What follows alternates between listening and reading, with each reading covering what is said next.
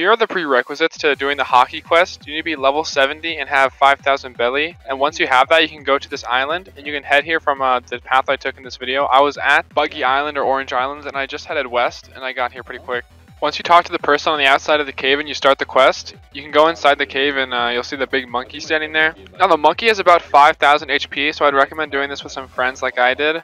And he takes a while to respawn. I think it's 10 or more minutes. So what me and my friend did was once we beat the boss, we would server hop to a different server and the boss would just be there. After doing this 5 times, you'll complete the quest and you'll be able to use your Haki if you just press J on your keyboard. When you use Haki, there's no like Haki meter like in GPO, so I don't really think you can run out of Haki. But who knows, you probably are able to run out of Haki at some point. It just hasn't happened to me yet. So now here's a comparison with normal attacks versus attacks that are infused with Haki. There I was doing 20 M1, which I think is like the damage cap because I have max stats in the sword right now. And as you can see, once I start using Haki, I'm doing double the damage, which is absolutely crazy.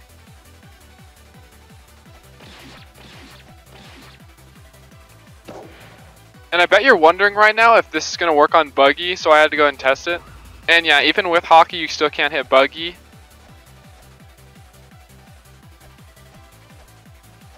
However, you can still infuse your fists with Haki if you want to fight him that way, and you'll still get the double damage buff. If you guys enjoyed the video, I'd appreciate it if you dropped a sub. If you have any questions, leave them in the comments. I'll try to respond as many as possible. And yeah, see you guys in the next one.